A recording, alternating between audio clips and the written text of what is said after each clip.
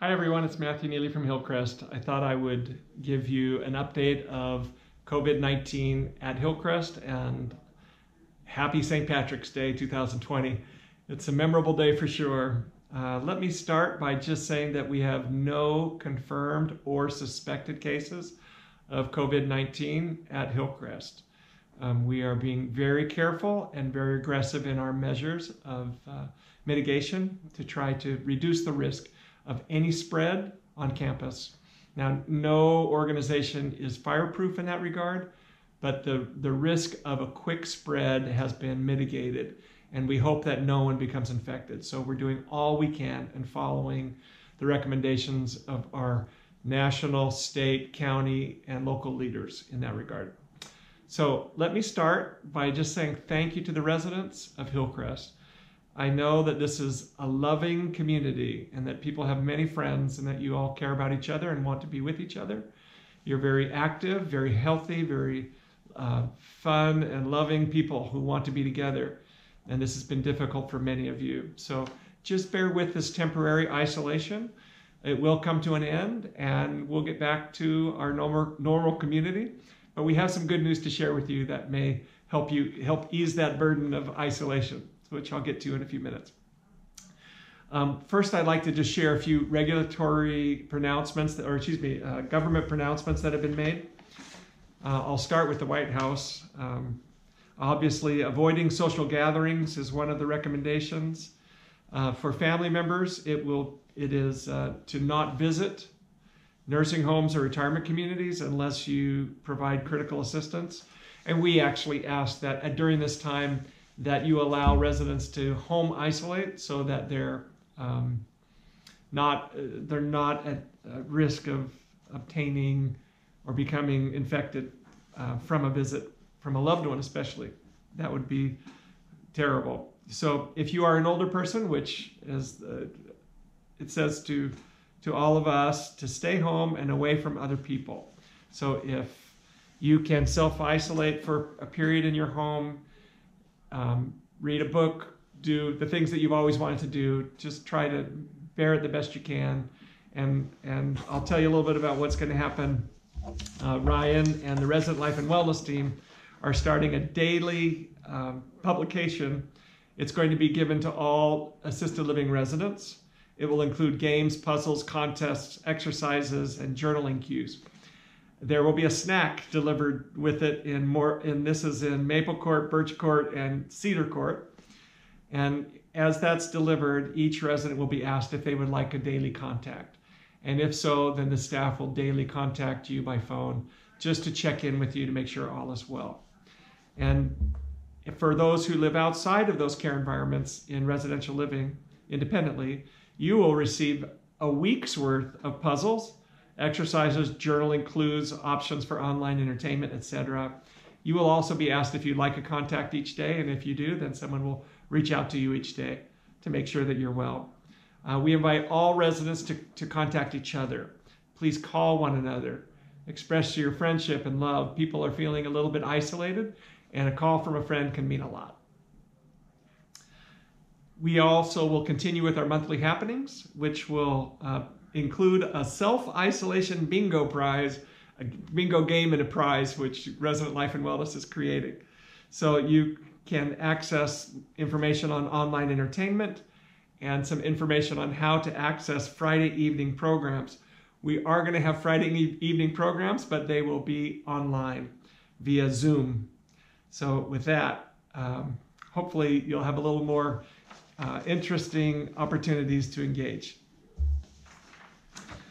Back to our government. Our governor, Governor Newsom, said on Sunday, he called for the home isolation of all persons over 65 and those with chronic conditions.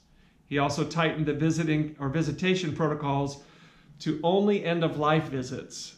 This applies to all skilled nursing facilities and residential care facilities for the elderly, of which Hillcrest is one. So what that really means is that we are asking for no visitation into the homes. So if you're a resident of Hillcrest and you have housekeepers coming once a week outside of Hillcrest staff, please avoid that for now. If you're family members and want to come visit your loved one at Hillcrest, please do it via Skype or via FaceTime or via telephone. And if you need help doing that, or your loved one needs help, let us know and we'll try to set that up so that you can communicate one with another. So no visitations. The county health officer sent out a health officer order for the control of COVID-19. It's a multi-page document. I'm not going to read it to you, but what it treated was limitations or prohibitions on group events and gatherings, required social distancing measures, and closure of certain businesses.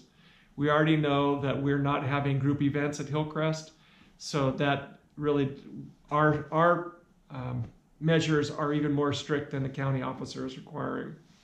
And this is for the good and safety of our residents. He gave an order that all permanent food facilities may only prepare and offer food that is provided to customers via delivery, pickup, or drive-through. Well, we started that a few days before this edict came out, so we're in compliance there. It is important that we socially distance ourselves from one another physically, but not emotionally. We can still call each other. We can still communicate to one another in kind and loving ways, and we encourage you to do that. Now, I'd like to speak just a little bit about the dining situation. I went shopping for my wife this week, and I saw the empty shelves, and I saw the panic on some of the faces of some of the people who were in the store, and there was concern, and people were lining up, and the energy was just a little disconcerting. It made me feel so grateful that we're a part of Hillcrest. Residents of Hillcrest have such a different story to tell. Not only are you safely housed, but you have access to 3 meals a day prepared for you in 2 dining rooms. You have transportation, you have access to healthcare, you have 24-hour security guards roaming the community, and you have people who love you, who are all around. So I'm just very grateful. To that end, I want to share what Dining Services is doing. For those of you who do want certain staples, the Dining Services is not only going to be serving food each meal to any resident who wishes it and associate who's working who would like to purchase food, but we will also be opening up an opportunity to obtain groceries through our Dining Services department. So now if you need a loaf of bread, a dozen eggs, some milk, yogurt, cottage cheese, you can purchase those at very reasonable just rates and obtain them right here at Hillcrest through our Dining Services department. For those of you with dining dollars, you can use your dining dollars to obtain those foods too. So please do that. And just a note on the food, there was a few people were concerned about being able to access plant-based diets in the dining opportunities that are currently being given. That is now going to be available through the Dining Services. So I share that with you and invite you to, if you are on a plant-based diet, to please make that known, and they will try to accommodate you. A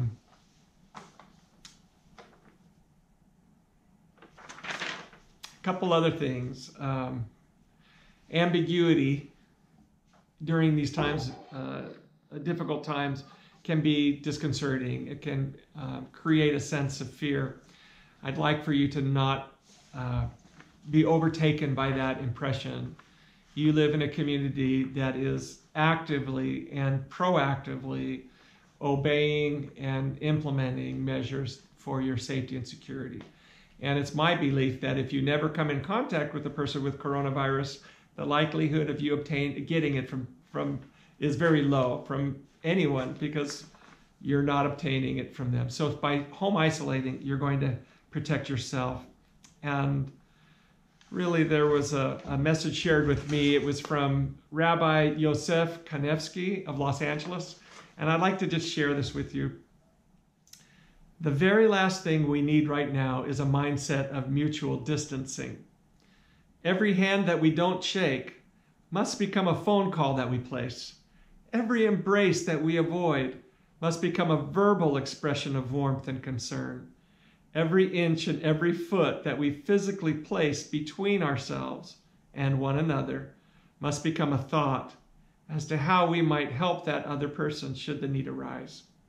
Let's stay safe and let's draw one another closer in a way we've never done before. With that, I want to thank you all for, again, your patience and your commitment. And until next time, have a great day and happy St. Patrick's Day.